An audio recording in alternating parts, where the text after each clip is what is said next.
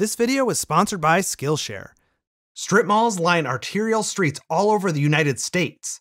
They're there for when you need a Red Bull or your nails done, but otherwise they sort of fade into the background. They are overshadowed by larger power centers anchored by the Targets and Best Buys of the world, as well as enclosed shopping malls. They may not be fancy, but they are finely tuned, efficient land uses. They exist in the Venn diagram overlap zone of convenience, car culture, and capitalism. Love them or hate them, there are now over 65,000 strip malls lining roads all over the United States. In this video, we'll learn how they became so perfectly adapted to their auto-oriented environment, and take the story all the way back to their humble origins in the 1920s. One of the reasons strip malls sort of fade into the background is due to their sameness. Whether they were built 4 years ago or 40 years ago, they all have the same basic elements. This isn't a coincidence, but in fact one of the keys to their success. Nearly all strip malls have their stores run parallel to the street. At intersections, strip malls form Ls. This is because visibility is critical. The stores themselves are the signs that draw in potential customers. You rarely see tall signs for strip malls flagging down cars. If anything, maybe a low sign out front. But the entablature zone of the strip mall is the focal point. It's easy to scan across and see all of the businesses in the strip mall. Once a potential customer spots a store that they would like to visit, the next step is getting into the parking lot. Now this is another potential visibility issue, because if they can't figure out how to get into the parking lot, they may pass right on by. The entrances, known as curb cuts, need to be easy to see and pull into.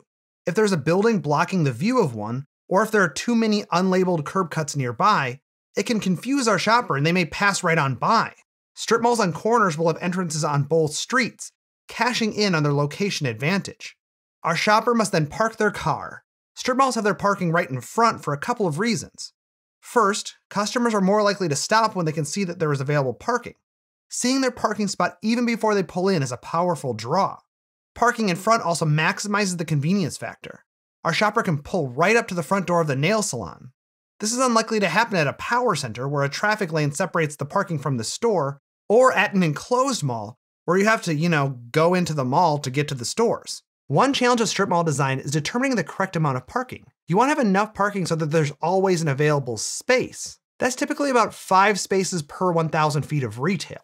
At the same time, you don't want the parking lot to be too deep. If the stores themselves are their own billboards, deep parking lots can obscure them. Typically, a strip mall will cover only about 25% of the parcel, maybe less. The parcel is basically a large parking lot that makes some room for stores. In fact, the parking lot is usually designed before the building itself. The dimensions of the parking lot matter, and so too do the dimensions of the strip mall itself. A typical retail storefront is about 20 feet wide. Now, a strip mall wants to be able to lease space to small shops, as small as 1,000 or 1,500 square feet.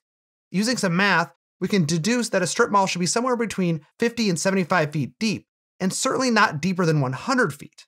A strip mall that is too deep can die because it effectively has too much space. This is why strip malls are long and skinny. It gives them the flexibility to host small shops, but it also gives plenty of frontage to larger tenants. It's also important not to have a strip mall too long. People don't want to walk too far from one end to the other. 300 feet is considered a good maximum length. The other dimension to consider is height. Why don't strip mall developers add a second story?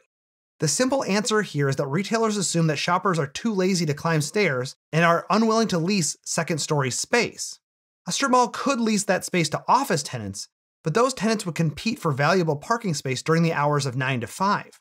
For these reasons, strip malls are typically one story. All of these factors contribute to the incredibly focused efficiency and the invisibility of the strip mall. This ruthless efficiency meant that strip malls were destined to take over America's suburban retail landscape. Their promise was identified early on. The first shopping centers we would identify as strip malls began appearing in the 1920s, like Ye Marketplace in Los Angeles. The car was becoming more popular, and it didn't take long to translate a shopping street made for pedestrians, with buildings lining up against the sidewalk, to a shopping strip separated from the street by a parking lot. By the 1930s, publications like Architectural Record were publishing shopping center parking schemes for general use. These pre-war strip malls were more charming than what we expect of strip malls today. These older ones still have some pedestrian amenities and architectural detail, carryovers from their origins in the streetcar era. The post-war years saw the strip mall really come into its own. Designers doubled down on no-nonsense efficiency in the 1950s. Architects at the time called them machines for selling, and this was the first decade they were referred to as strip malls. They were built by the dozen in cities across the United States. Amenities like bathrooms and gardens were eliminated.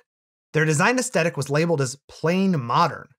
Their designers felt the style conveyed the convenience and efficiency of the strip mall. They thought flashier designs would turn away regular Joes and look dated more quickly.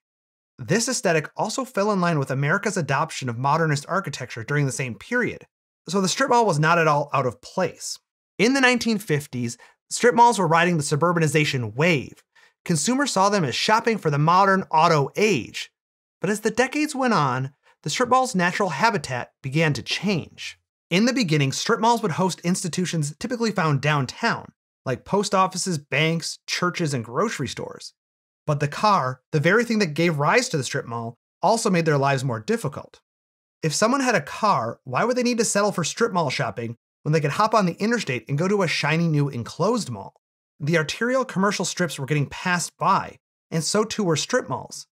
Strip malls saw thrift stores, pawn shops, laundromats, liquor stores, and check cashing businesses fill its storefronts as the banks and grocery stores moved on. Yet, as we know, strip malls are still with us. While some fell upon hard times, others continue to thrive. They also have an important role in supporting immigrant communities. Their low rents mean low barriers to entry for minority-owned businesses.